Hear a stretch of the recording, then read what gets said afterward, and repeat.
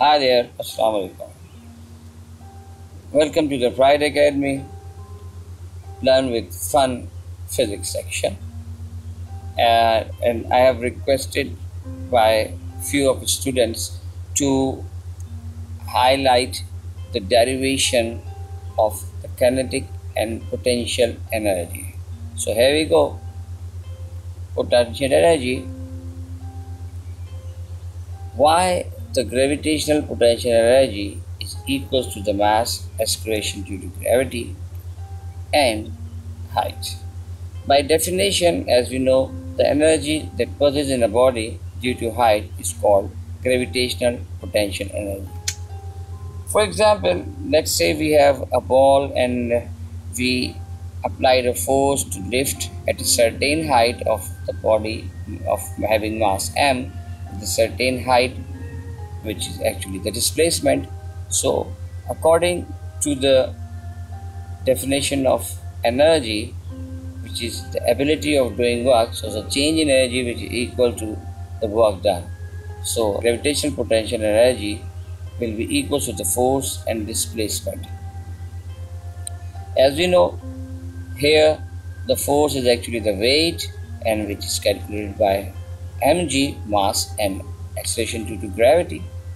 So this equation will be changed as m force is replaced by mg and the displacement is replaced by the height h.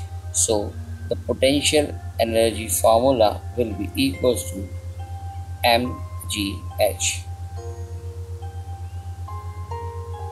Okay, now the kinetic energy. Why the kinetic energy is equal to the half of mass and the square of the velocity.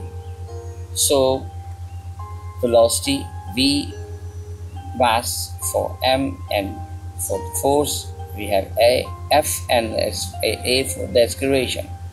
As you know, the definition of a kinetic energy that possesses in a body due to its motion. For example, we have a mass and we apply a force to drive from one point to another. So the distance, change in distance, will be equal to d, and which is also actually a displacement. If you draw a graph between the velocity versus time, we will have a straight line which is actually the acceleration. So if you draw the perpendicular with v and g, so the area under the curve will be the distance covered by the body,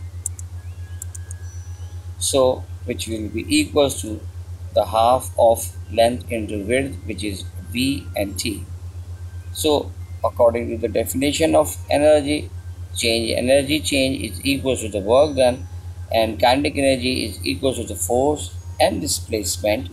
So according to Newton's second law, force is equal to the mass and acceleration is equal to the velocity per unit time. So what we do, we replace force with ma, and the displacement, which is actually the total distance covered, we will replace with half of velocity and time. Acceleration will be changed with replaced with velocity per unit time. So time will be cancelled out, so we will get a kinetic energy formula, half of mv square. Thank you for watching.